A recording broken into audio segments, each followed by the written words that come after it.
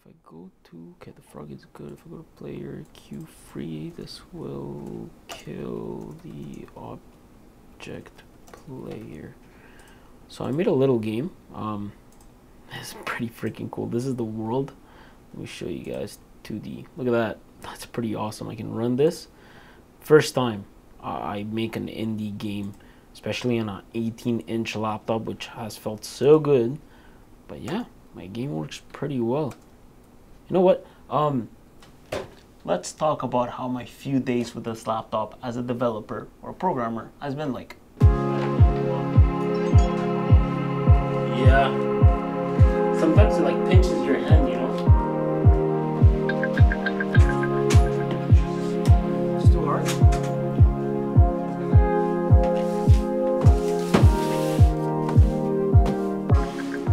I don't think I've ever had an 18-inch laptop, especially because I just tend to do dev work with my laptops.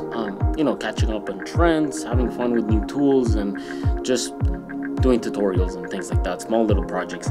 But now I'm excited because this has an RTX 40 series GPU inside, so I'm just gonna open this up.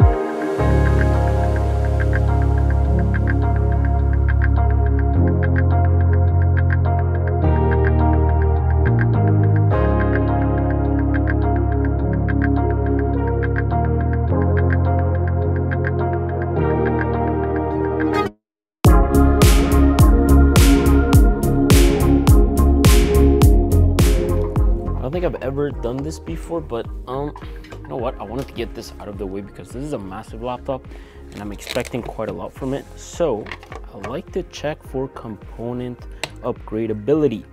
I think this one will do. Something to keep in mind, just know that this is an engineering sample. You guys know I'm not too big on benchmarks. I just like to talk from experience as I use it daily and play games on it, because I'm going to be playing games on this. The boys want me to hop with them on this new game called Hill something. Anyways, you guys will get to see that. And I'm going to be doing some dev work on this. Just switch all my stuff again onto this laptop. I don't know if you guys can see that right here. It's probably not in focus, but that screw lifts the chassis, which allows you to open the rest of the laptop pretty easily. So shout out MSI for doing that. There you go. Finally got it out. Cool. Okay, so these are the internals of the MSI Stealth 18. Super interesting, 99.9 watt-hour battery. Wi-Fi card is upgradable, so that's good. RAM sticks are upgradable, and we have an M.2 slot right here and another one right here, which is super interesting. You can just install another one and maybe install your games here, leave your OS here. Dual fans, the whole cooling chamber, CPU, GPU. If you guys want to see the RAM, I can just open this up quickly. There you go. 2 RAM sticks, DDR5, 8 gigabytes each, so this makes 16 gigabytes. But yeah, no, I think I'm pretty happy. Massive speakers that I see right here. Cooling chamber seems to be super beefy right here, right here, right here.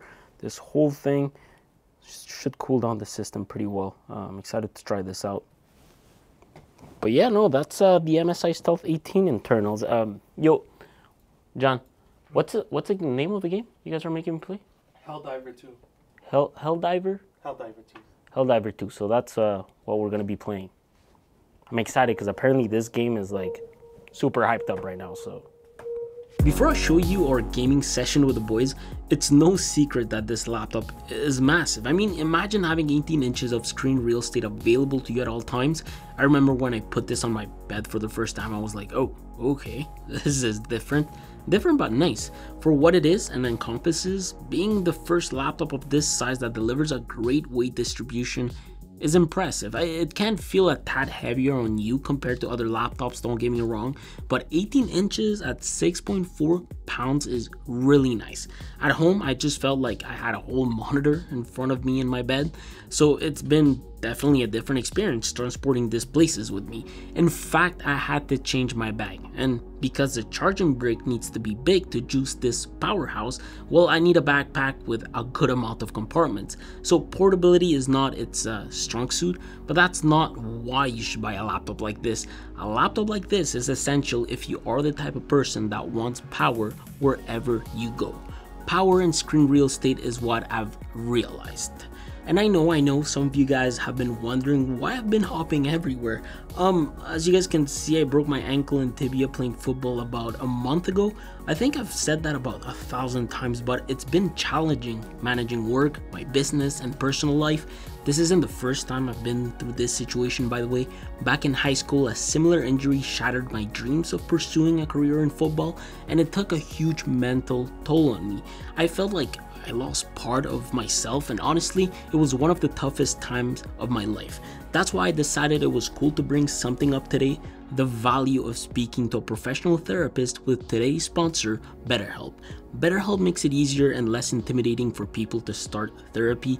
They match you with a licensed therapist tailored to your needs, preferences, and location, giving you access to over 30,000 therapists in their network. This means you're not limited to the professionals in your area. You have a wide range of expertise at your fingertips, and the best part is that you can start having therapy sessions in whatever format you prefer: phone call, video chat, or even messaging. For someone who's going through a tough time, talking to someone who understands and can provide professional guidance is invaluable.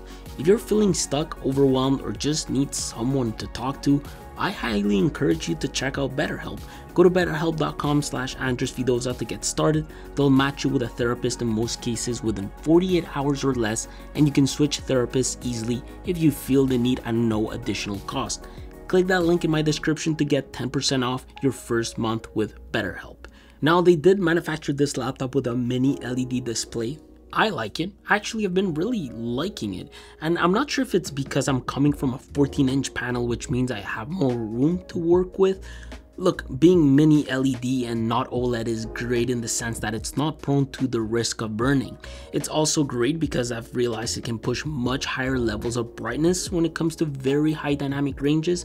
For gaming and for consuming media, I've truly found this to be so good. With a 165Hz refresh rate, gaming with the voice is indeed amazing.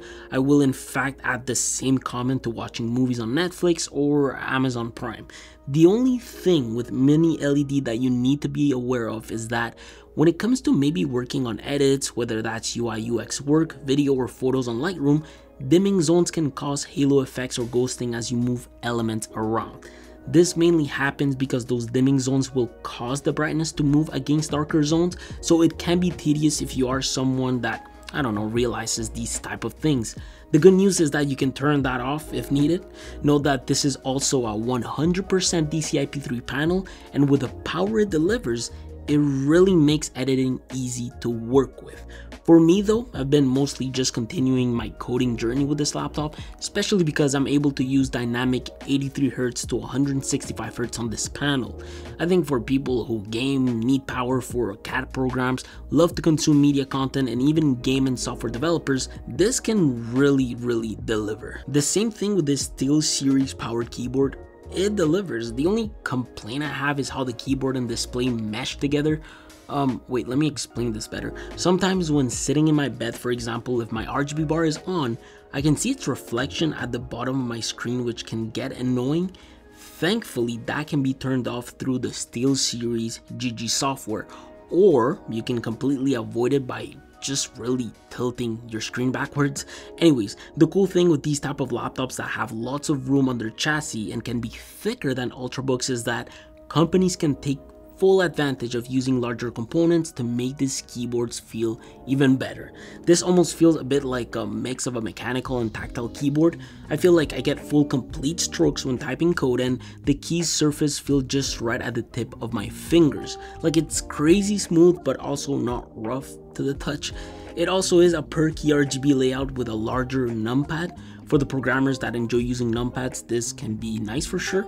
The trackpad is great. It's actually massive. I complain every year about how MSI likes making small trackpads, but this one is great. It's actually a 12% improvement from their stealth models in terms of enlargement.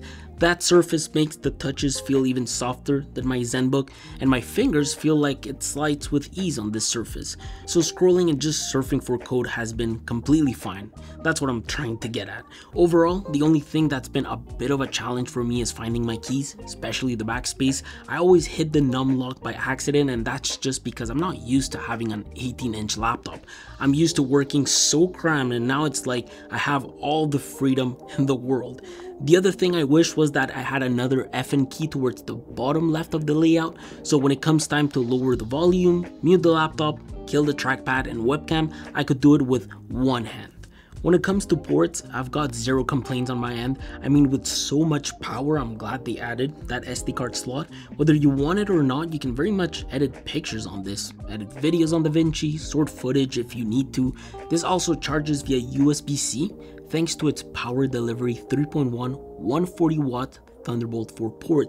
It has an extra USB-C port alongside that, and on the complete opposite end, an audio jack, and 2 USB ports which I use for either connecting a mouse or my PlayStation headsets to game. The rest sits on the back of this shiny plastic material. Not sure how well this will age as you connect the actual charger to its port frequently, but it's super sleek and nice. I would have loved to see the finish on both sides of this laptop, but anyways, we've got HDMI 2.1 and an Ethernet port to finalize its port selection. The speakers, for a Windows laptop, these are honestly fantastic speakers. They can get really loud. At home, it fills my entire living room with no problem. I mean, after all, these speakers encompasses 4 2-watt woofers and 2 2-watt speakers, all sitting within this stainless steel Dynaudio speaker grill with an electroplated finish. Look, they don't have as much bass as I would have liked them to have for a laptop like this, but they really deliver, especially when you pair these with Nahimic. Design wise, I think the stealth is stealthy. I mean, it's a sleek design that doesn't scream gaming. Yeah, it's got the RGB logo on the top panel and RGB light within the keyboard, but you can turn that off if you want to. I was told it's the lightest in its class with a broader 18-inch display nested within a 17-inch frame. A frame that measures around 15.75 inches in width, around 11 inches in length, and has a total thickness that is roughly very close to an inch. The chassis is a mix of glossy and matte magnesium aluminum parts. I realized that it's something that really shows when you take a look at the bottom grille. Usually laptop manufacturers love this stuff because magnesium alloys are lighter and do not bend or dent, although they can break or crack. Towards the bottom, I've been really enjoying the design of the rubber. I find it elevates the laptop enough to let airflow circulate properly.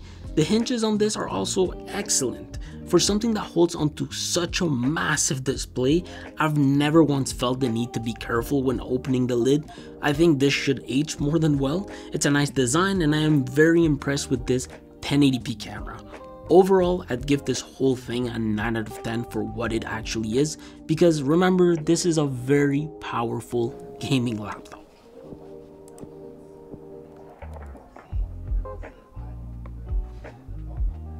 Helldivers 2. So we're just getting a little gaming sesh set up.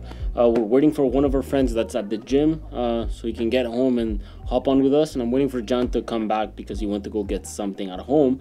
But I'm excited to play on this freaking gaming laptop because it's fantastic, phenomenal. 6, 7. He goes to the gym late. Any game you give him, he excels at. So I need some headphones, huh? Yeah, You're friendly fire? No, it's the same. You see it. Eagle? Yeah. I need a go. So you aim the legs, not for this thing? So, you want to go to the What? There you go. Okay, we have to go to the Guard rover? Yeah, keep running until it breathes. So you see, like, there's still 27,000 people. But this is the same. So yeah, I spent that night gaming with the boys. I mean, I had to. I've got a full RTX 4080 in here, and with a laptop that can push its GPU to a total power drawn of 185 watts, It would almost be a disservice not to push this thing for you guys, so it was a no-brainer for me to organize a little gaming sesh and learn how to play Helldivers 2. That night it really hit me how RTX 40 series laptops are crazy performant, especially when they have a decent size to them with proper thermals.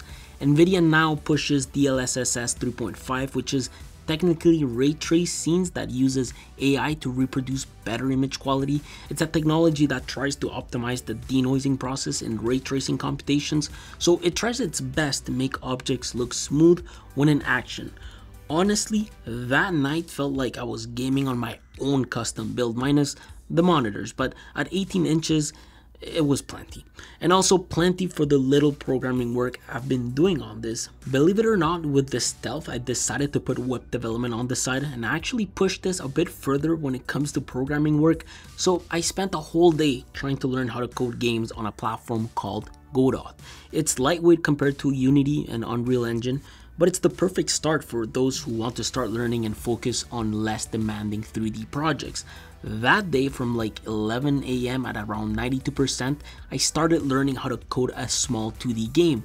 I spent so much time learning about sprites, how to script and give objects movements in order to animate them. I learned about object collisions, how to make objects interact, all of this while I was watching the tutorial on YouTube, using Chrome for some documentation and using my mouse because interacting with a plane on a trackpad is hell. It was such a good experience for me. With best performance turned on and the laptop unplugged, at around 1:30 PM the laptop started dying, so eventually I obviously had to plug it in, but I was coding, testing the game over and over again, building the project structure. Such a fun experience, way funner than what I was doing the days prior to that.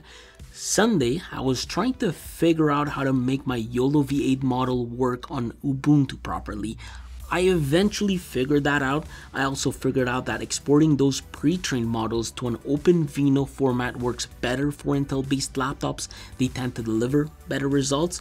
All of this because I just wanted to test the NPU that this Intel Core Ultra 7 delivers.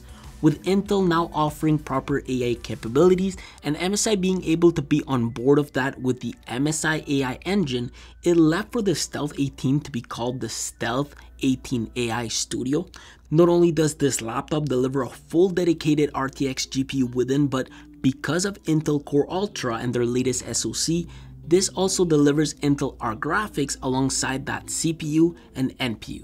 With the NPU though, it allows for AI related tasks to provide a more efficient computer experience while simultaneously offloading CPU and GPU computational loads. And so in a lot of cases, I felt like the laptop was pushing less out of its battery. Like power efficiency feels a lot better this time around with laptops containing Meteor Lake within their chassis, and more specifically when I wasn't using that 4080.